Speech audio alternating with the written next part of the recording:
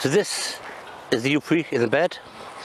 Starting to lean over, starting to collapse, so I'm going to just start digging it up. Just get the knife under, pull them up, and there's a nice size brood ball. So I'll get on and I'll harvest these and show you what I get.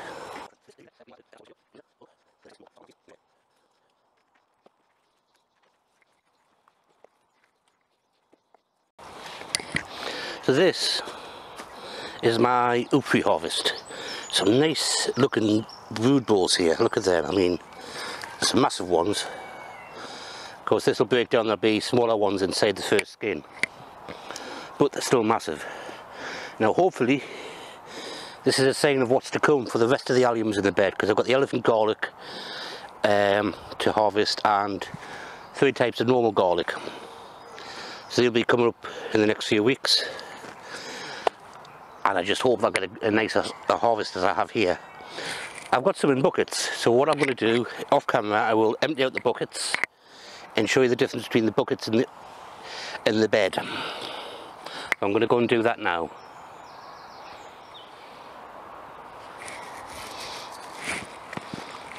So as you can see, the ones in pots have done okay, but haven't fared quite as well as the one in the beds. There's a couple of reasons for this.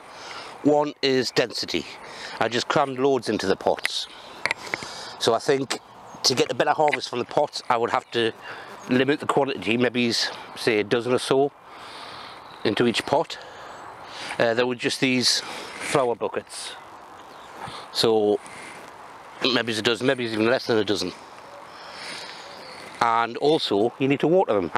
I've hardly watered these at all, so I can forget about them. They'd get some overspill as I'd done the other beds, but you know, they were dry as a bone when I took these out, and they've never been fed. So 3 reasons why I could have done it better.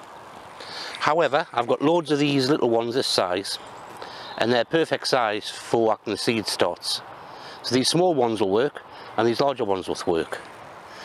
These big ones are being eaten, so they have produced a reasonable amount of edible ones, but also quite a few decent sized ones to start off my next crop.